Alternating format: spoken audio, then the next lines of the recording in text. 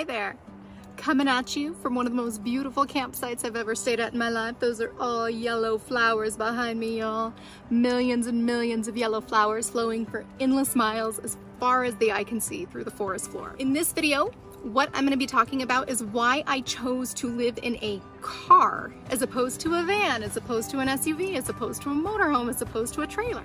I'm not really talking about why I chose a car instead of a house because I have an entire other video that you can check out about my philosophy related to why I choose a nomadic lifestyle in the link below. So first and foremost, I've always wanted to live a nomadic lifestyle, simple and nomadic. Like something that doesn't cost an arm and a leg and take so much time and energy. Something that doesn't like tie you down and require a 30-year mortgage, or wow, it's really windy, or require staying in work that you don't particularly love, that doesn't make your soul thrive. So I just love the portability of life, the simplicity of life.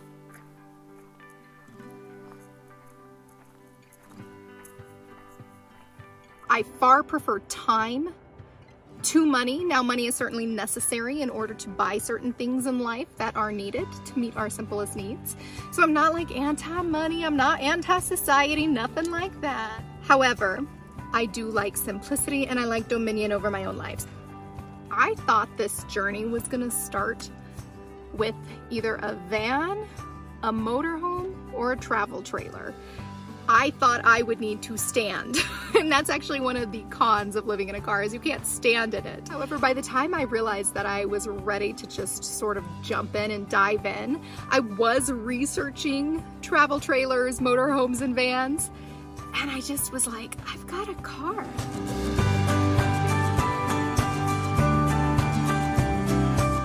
A gift about doing this at the age of 38 instead of the age of 17 or even in my early 20s. At my age now, I'm far more reasonable, far more rational. I have a lot of life experience to be able to say some of the things I thought I might love. After I experienced them, I got it out of my system and didn't love it so much anymore. Like the experience of San Francisco. I thought my whole life I'd want to live in San Francisco. I moved there, I lived there, loved it for 3 months, couldn't wait to move. The only time in my life I ever broke a lease was in San Francisco because the novelty wore off. So what I thought was my dream ended up being something, whoa, it's windy. What I thought was my dream ended up being something that I changed up after I tried it. So, you know, you live, you learn. And I wanted to make sure that this experience that I knew I wanted to do forever wasn't going to be a situation like San Francisco where the novelty would wear off. I've been doing this for 4 months now.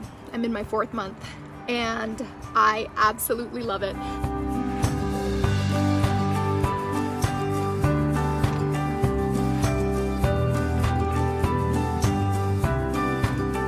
I wanted to be careful with investing money into this. I didn't want to purchase a new motorhome. I didn't want to purchase a travel trailer or an SUV to tow it. I was considering a van because it seems like it would be more comfortable than a car, and it probably would be. And I just thought, give it a try. Make sure this is the thing.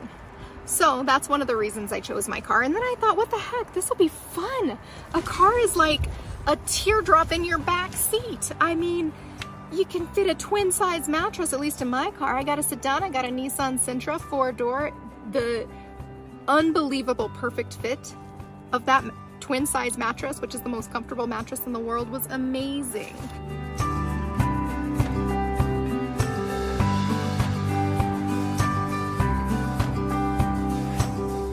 I was so blessed to go to Tiny Fest a few months before I did this, and that was almost like a spiritual experience for me. I saw how people transformed minivans, giant vans, horse trailers, cars.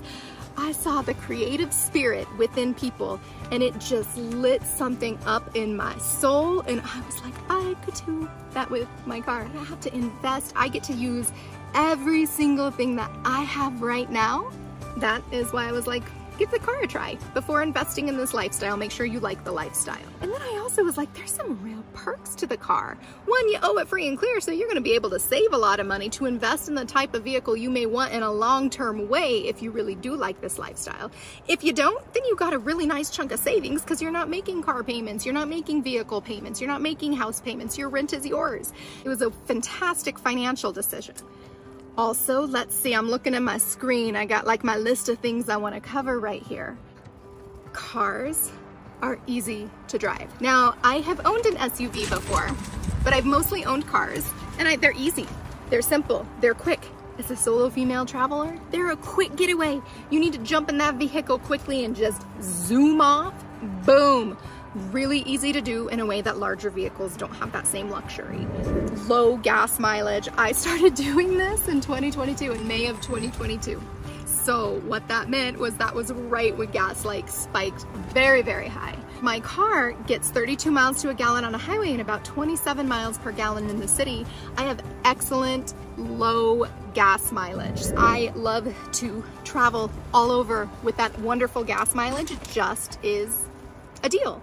Plus there's a stealth factor. So even though the majority of my experience in my car is in the woods, or I picked up some pet sitting gigs where I am in people's houses, most of my experience is boondocking, really dispersed camping style, because that's what I like. I like to be in nature. However, if I do want to stay in a city, it's so much easier with a car than a van. You walk by a van, you're like, there's probably somebody living in there. Cars, super stealth. Super stealth. So easy to just go like park in one area, zoom out the next day, you know, don't overstay your welcome, don't like make yourself look obvious. Then you can go stay in cities and it's really cool and it's really easy that way. So, also my car in particular, I didn't even know how amazing this would be. So I didn't choose my car for this, it just is an amazing perk. The way that I have my mattress and the way that the back window is. When you lay in the mattress at night, you can look out and watch the sky. I watch the Milky Way, I watch the moon rise, I watch the sunrise, I watch the sunset.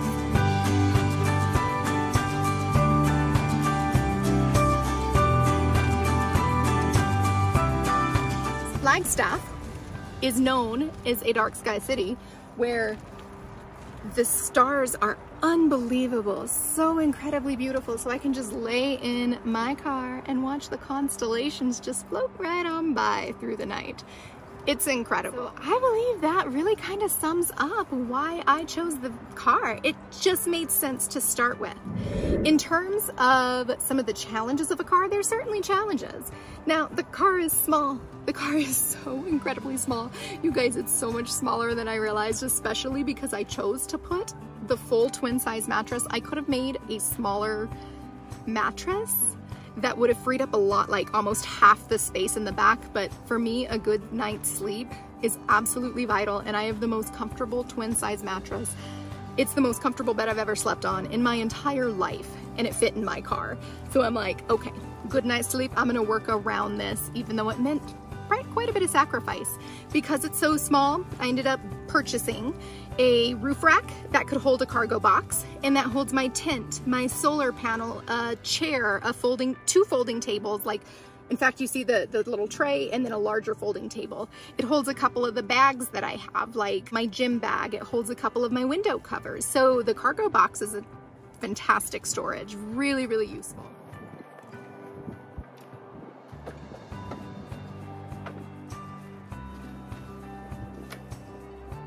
Also, I did take out my front passenger seat. That was key. I don't think I could have done this for more than like a couple months if I didn't take out my passenger seat. The amount of space that cleared up by creating a multi-tiered platform system where my passenger seat was is incredible. Opened up so much space and the opportunity for order, because before, when like the way stuff wouldn't sit flat on the seat, it would like fold it in. That kind of thing just drives me crazy. Having cold food has been tricky, but I believe I have a solution. So again, I didn't want to invest potentially $1,100, $1,200 into this whole venture until I knew it was something that I wanted long term. I absolutely want to do this long term. So I did just purchase my first car-size portable fridge And I purchased a second power station to power that fridge. I don't have it yet. So it just came in yesterday. So I'm gonna go into town later today and check it out and see how it works. I may add an additional layer to my platform. The longer that you do this lifestyle, you constantly change and make adjustments that make ease of life all the better. Another con is in a car, I can't go off-roading as much as I'd like to. I'll tell you what, I love being on these old dirt roads, and if I lifted my car and got some massive tires, that would be so cool. I don't know if I'm gonna do that and invest in that, because that'd probably be a few grand, or if I'm just gonna put the few grand into an investment of something like an SUV. There's a woman on YouTube that I follow. Her videos are so cool. She has a Land Rover Defender. I think I'm calling it the right thing, but it can totally go off-roading, and then she made the back of that like a little home. An SUV would be amazing to do that. Vans, that's something I'm considering when I'm like, okay, if I upgrade to a van, I could probably do a little bit more off-roading than my car can, but I really like the overlanding. That's amazing. All of these are things that I'm considering as I save up for my next purchase, because eventually I will upgrade. It's just a matter of what will I upgrade to. Because not being able to stand in your car is a little tricky. Like if you're in a windstorm, if you're in a rainstorm and you just want to stretch, you gotta kind of lay down on your mattress to stretch. And sometimes I put a clip in my hair and that clip hits the top of the ceiling and I kind of get angry because then it pokes into my head. You know, I don't know. It doesn't have a place for a bathroom. So when you're in the woods, you gotta get out at night and pee. I mean, that's what I do. Like, I usually have to go to the bathroom 1 or 2 times a night because I drink a lot of water. And so, you know, check it out, pull up my window shades, scope things out, make sure I'm safe. But then you've gotta get outside. It might be hot, it might be cold. You gotta look out for animals. You gotta look out for creeper people. All of that's okay. You just look out for them. But, you know, it's kind of inconvenient. I got used to it, so it's not a big deal for me. When you're stealth camping, it's a little trickier. I'm still working that out 4 months into this.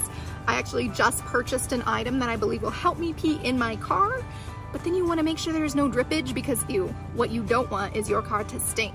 I'll let you know in future videos how that ends up working, but I think I found the proper product for that. And by the way, I have to say, one thing I never thought I'd do was get up in a public forum and talk about bathroom habits. It's just never something I thought would be part of my life. Like top questions. In fact, you can check out my frequently asked question video. Some of the top questions are, how do you pee and poop?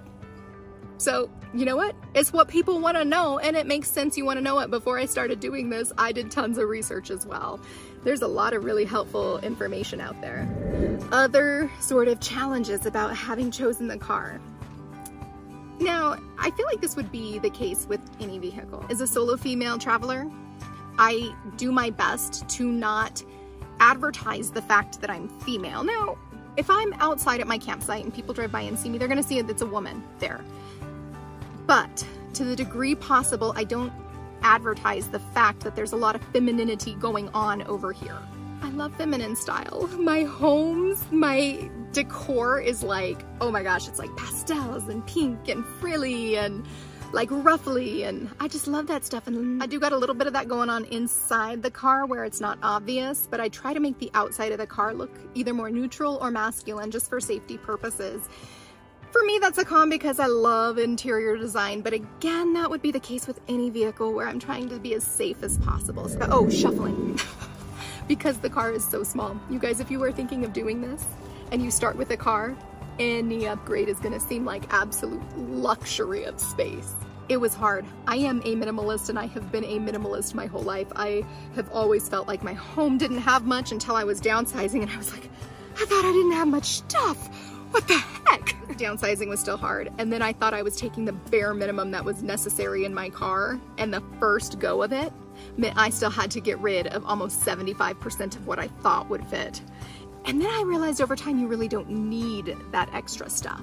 If you are planning to do this and planning to stay in your car, recognize whatever you think you need and will bring, reduce it at least by 50 to 75% and find out how to live on that. The absolute basics you need some hygiene items. So you need toiletries, toothbrush, you need water, you need food. I am figuring out a way to make sure I have cold refrigerated food because I do not like the ice chest. The ice melts in just a couple of days. sometimes not even 2.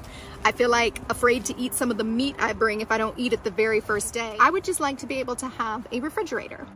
Other essentials that you need window screens, you need a way to have internet if you're working remotely, you need a power station, the ability to have rechargeable capability off grid like a solar panel.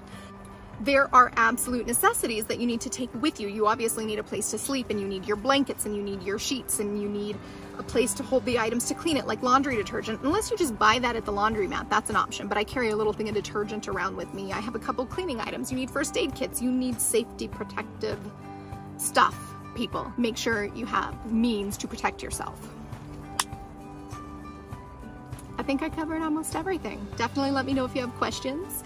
Comment, subscribe if you like these videos. I make lots of videos about how to do this. I also make videos about sort of the psychological aspect of this lifestyle. I make videos about the fun adventures I have, so definitely feel free to like and subscribe. Simultaneously, I make psychology-based videos because I am a counselor, coach, and consultant, and psychology is my great love and passion, and that's my whole professional line of work. So in addition to this sort of nomadic living, I also make that other set of content. All right, I hope you enjoyed. I hope this was informational, and thank you so much for watching.